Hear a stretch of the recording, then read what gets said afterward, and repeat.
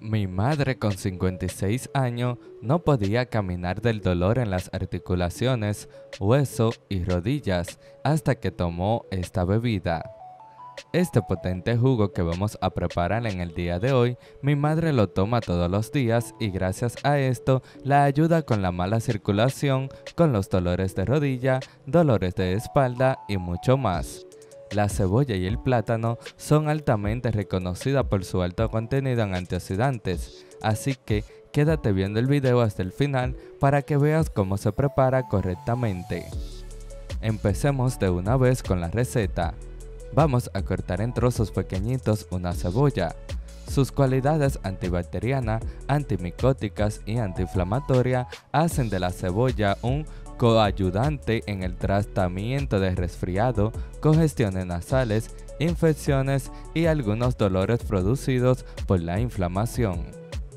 Luego vamos a pelar y cortar en rodajas una banana. La banana previene los calambres musculares que podemos tener luego de hacer ejercicio o de caminar. También ayuda en la función nerviosa y muscular de nuestro cuerpo.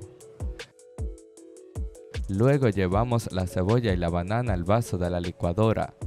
Le agregamos una cucharadita de cúrcuma y 150 mililitros de agua y licuamos todo muy bien.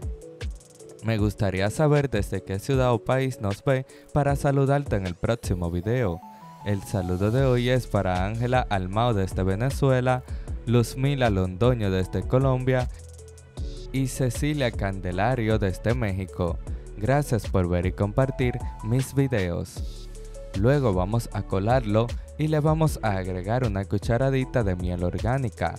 Este licuado, aparte de ayudarte con los dolores de rodillas, articulaciones, huesos y más, también te ayuda a promover la salud del corazón, controla la presión arterial y promueve la salud del cerebro. También previene la anemia, trata los problemas respiratorios y estimula el sistema inmunológico. Servimos y listo para tomar. Este licuado es favorable tomarlo en ayuna o antes de la cena hasta que sienta mejorías. Este licuado es bastante nutricional para nuestra salud. Dime en los comentarios, Fernando, no quiero más dolores, para saber que viste el video hasta el final. Espero que el video de hoy le haya sido de mucha ayuda. Nos vemos en el próximo video. Que Dios lo bendiga.